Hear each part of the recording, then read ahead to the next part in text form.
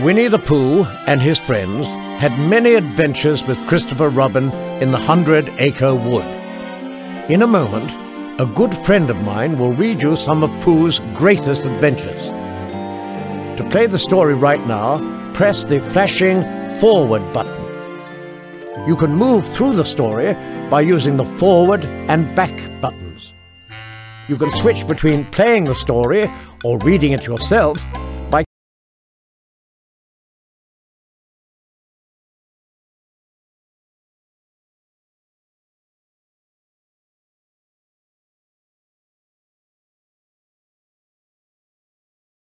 time by pressing the quit button. So press the flashing forward button and let's begin now.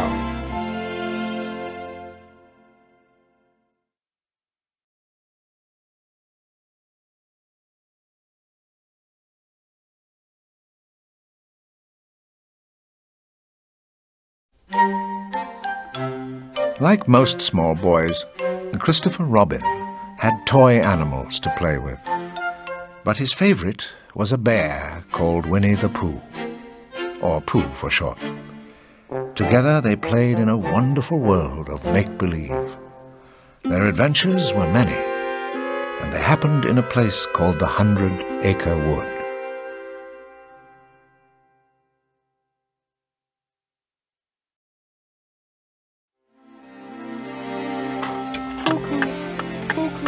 Now, when Pooh heard his cuckoo clock, he knew it was time for something. So he went to his cupboard, got down a honey jar, and inspected his honey supply. Oh, bother. Empty again. Only the sticky parts left. Now, Pooh was not the sort to give up easily. When he put his mind to honey, he stuck to it. So he thought, and he thought. Only this time he thought of... Rabbit. Yes. And I like Rabbit because he uses short, easy words like, how about lunch, and help yourself, Pooh. So Pooh waddled off to Rabbit's house. When Rabbit saw Pooh coming, he cringed because he knew perfectly well what Pooh was looking for.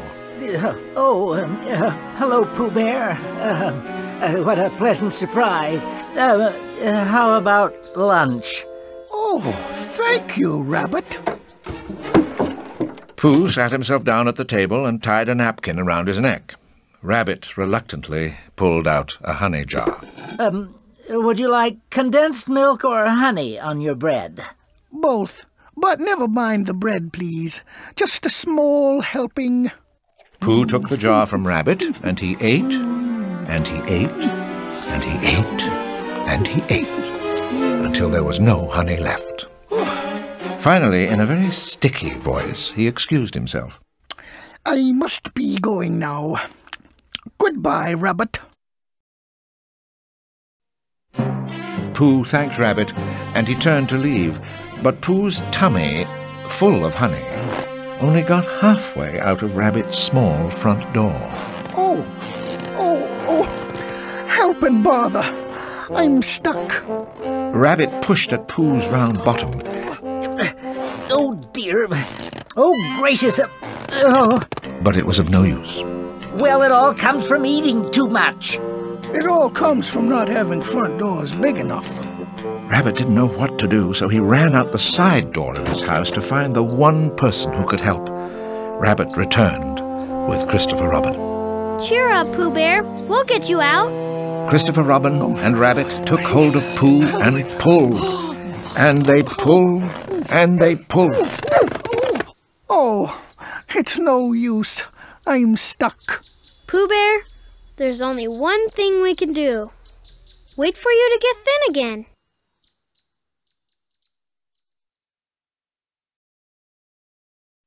Well, nobody knew how long that would take, so poor Rabbit tried to make the best of the situation by decorating Pooh's posterior.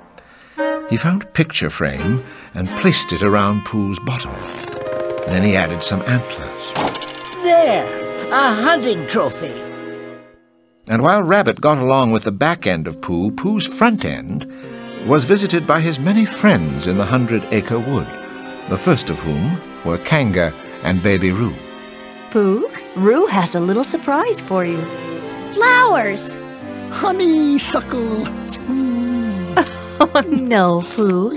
You don't eat them. You smell them. Oh.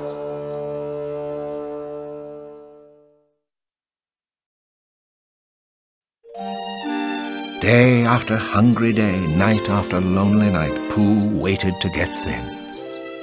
And then, one morning, when Rabbit was beginning to think that he might never be able to use his front door again, it happened. He leaned up against Pooh's bottom and... He budged! Christopher Crabbin! Christopher Rabbit! He binged! He badged! He booched! Today is the day! Everyone in the 100-acre wood came running to help free their friend. From inside the house, Rabbit pushed on his end of Pooh, while outside, everyone else pulled on their end of Pooh. There he goes! Pooh shot out of the hole and flew high overhead into the treetops, where he landed in the hole in the honey tree. The bees quickly departed. Don't worry, Pooh. We'll get you out. No hurry. Take your time. Pooh was quite content to remain stuck, for you see, he had landed right in the middle of the beehive and some very yummy honey. Yum, yum. Bears love honey, and I'm a Pooh Bear. Yum, yum, yum. Time for something sweet. In the weeks that came, a change of seasons brought a change in weather to the 100-acre wood. One day, when the east wind traded places with the west wind, things got stirred up all over the forest. And on this blustery day, Pooh decided to visit his thoughtful spot. As Pooh thought in his thoughtful spot, his friend Gopher appeared and warned him of the approaching storm. Say, if I was you, I'd think about skedaddling out of here. Why? Because it's Wednesday. Wednesday? Oh. Then I think I shall wish everyone a happy Wednesday, and I shall begin with my very dear friend, Piglet.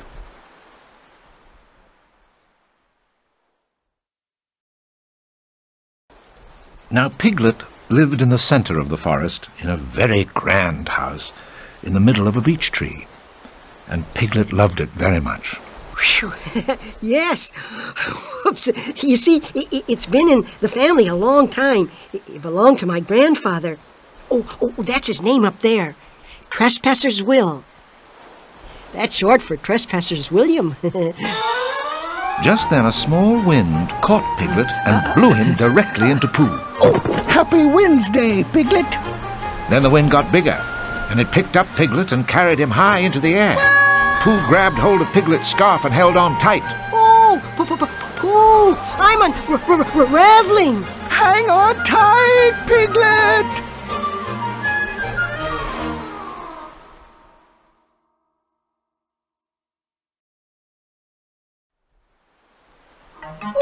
Piglet went higher and higher into the sky, just like a kite, while Pooh held tight to his unraveling scarf. Then, with the blustiest, gustiest gust of all, Piglet was blown right up against the window of Owl's house in a tall tree. Well, I say now, someone has pasted Piglet on my window. A moment later, Pooh was pasted right next to him. Well, Pooh too. This is a surprise. Owl opened his window, and Pooh and Piglet blew in. Am I correct in assuming it is a rather blustery day outside? Yes, sir, Owl. It's a very, very blustery day outside. Oh, yes. That reminds me. Happy Wednesday, Owl.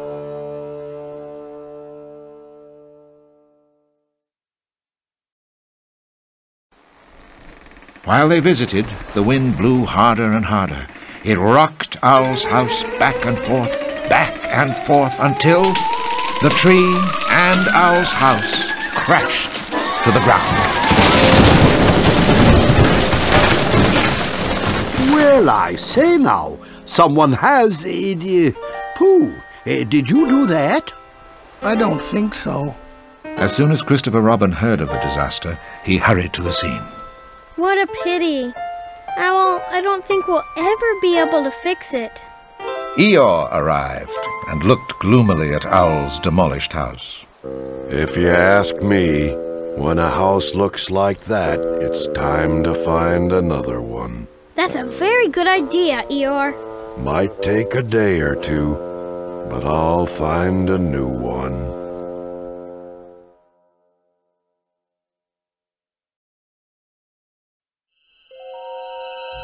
Several hours later, the blustery day turned into a blustery night. To Pooh, it was a very anxious sort of night, filled with anxious sorts of noises he had never heard before. Pooh jumped into bed and peeked out from under the covers. Oh, is that you, Piglet? Now Pooh, being a bear of very little brain, decided to invite the new sound in. So he opened the door and looked out. He was suddenly pounced on by an unfamiliar, springy sort of character. Grinning, the new arrival perched on Pooh's tummy. Hello, I'm Tigger. Oh, you scared me. Yeah, sure I did. Everyone's scared of Tiggers. Who are you? I'm Pooh. Oh, Pooh. Sure. What's a Pooh? You're sitting on one. I am? Oh, well, glad to meet you. Name's Tigger. T-I-G-G-R. That spells Tigger. But what is a Tigger? Well, he asked for it.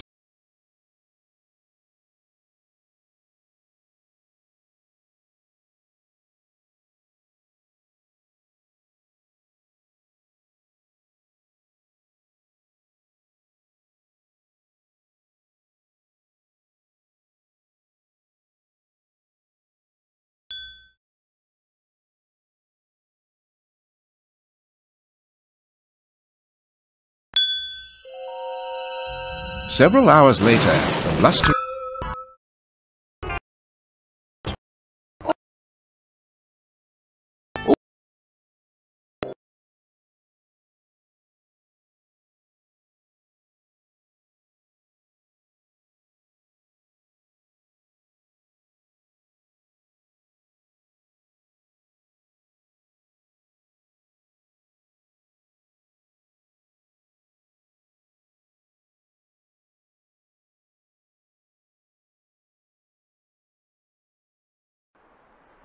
Just as Tigger finished his song, Pooh pointed to the mirror.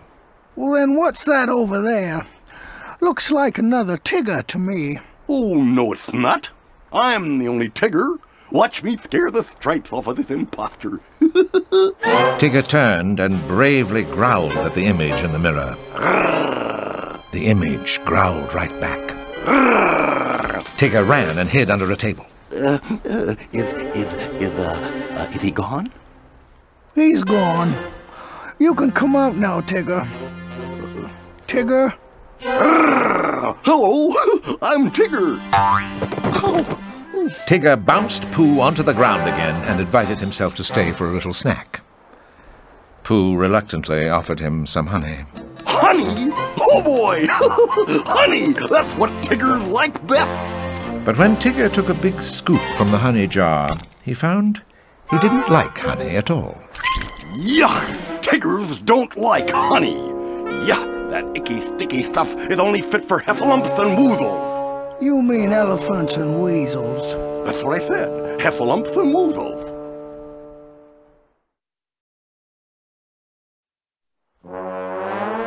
Tigger explained that these strange creatures were especially fond of honey. But before Pooh could find out any more, Tigger turned to leave. Well, I'd better be bouncing along now, chum. Cheerio! Tigger bounced out the door, leaving a very frightened Pooh to wonder if there really were heffalumps and woozles about. So all night long, Pooh tried to stay awake, keeping watch over his precious honey pots. Now the very blustery night turned into a very rainy night. Pooh kept his lonely vigil until at last he fell fast asleep. In the morning, Pooh awoke to find his house flooded with water. He went to his mirror and spoke to the Pooh staring back. Is it raining in there? It's raining.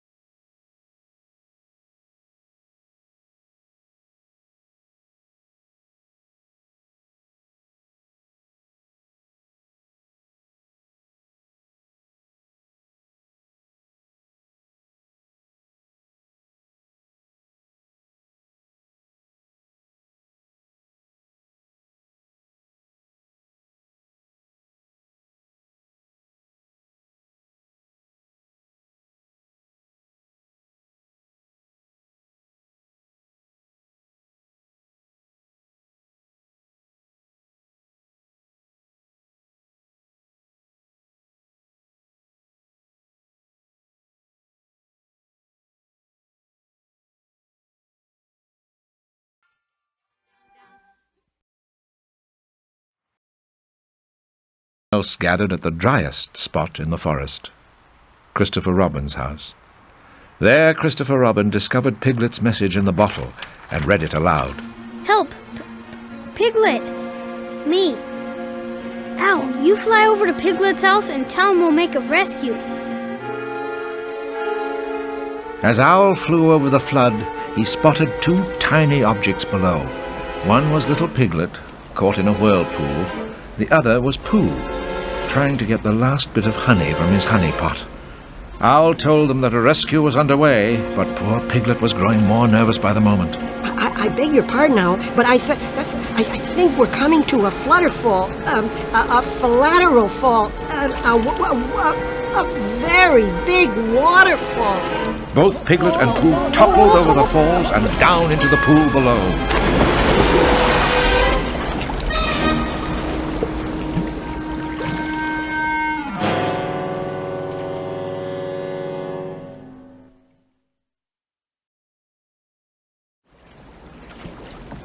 When Pooh opened his eyes, he found himself floating downstream on Piglet's chair, with the honey pot floating right alongside. Up ahead, Christopher Robin saw Pooh approaching. Pooh, thank goodness you're safe. Have you seen Piglet? Just then, a familiar-looking head popped up out of the floating honey pot. Oh, excuse me, I have... Oh, what I mean is... Here I am. Christopher Robin carefully lifted Piglet out of the jar. Pooh, you rescued Piglet! I did? Yes, and it was a very brave thing to do. It was? You are a hero. I am? And as soon as the flood is over, I shall give you a hero party.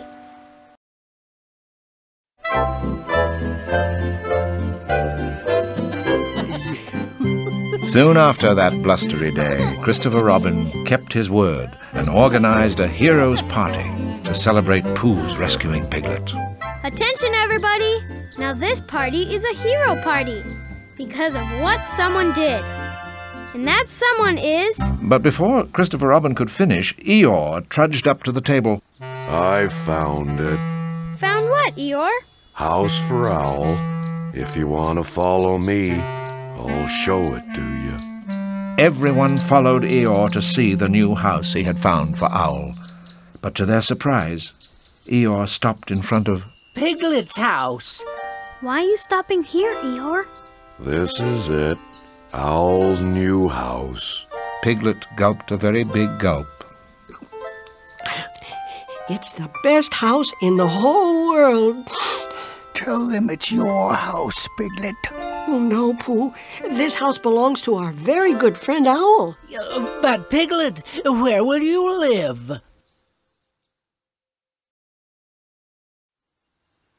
I guess I shall live, I suppose I shall live. With me. You shall live with me. Won't you, Piglet? With you? Oh, thank you, Pooh Bear. Of course I will. Pooh put his arm around Piglet while Christopher Robin knelt beside him. Piglet, that was a very grand thing to do. And so the one-hero party became a two-hero party. Pooh was a hero for saving Piglet, and Piglet was a hero for giving Owl his grand home in the beech tree.